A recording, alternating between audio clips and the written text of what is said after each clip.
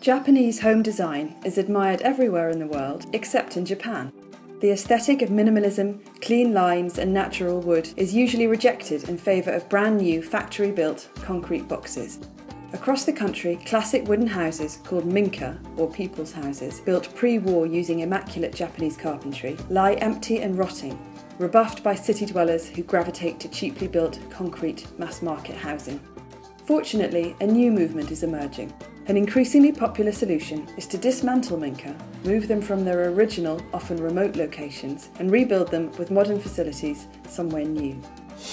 Keiji and Atsuko Suzuki bought their relocated Minka in the popular beach town of Oiso, an hour south of Tokyo, for $2.3 million in 1997. Built in 1867, the house is on the market with Sotheby's for $1.3 million. The previous owner of the 3,000 square foot house moved it from the shores of Lake Biwa near Kyoto 35 years ago. It has huge windows overlooking the Pacific Ocean and a triple-height ceiling in the living room where heavy black pine rafters intersect with slender bamboo beams.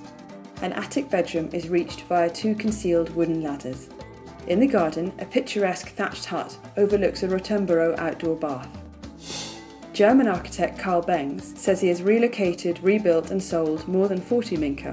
One of Mr. Beng's clients is Alistair Pitt, who relocated a house in the mountains of Niigata Prefecture. The 1,886 square foot home cost $263,000 to relocate and renovate in 2005. Yasuhiro Yamashita of Atelier Tekuto used timber from 2 100-year-old warehouses to build a weekend home for clients near Kamakura. As Mr. Yamashita says, after the war, we developed a westernized culture and got used to throwing things away and buying new things.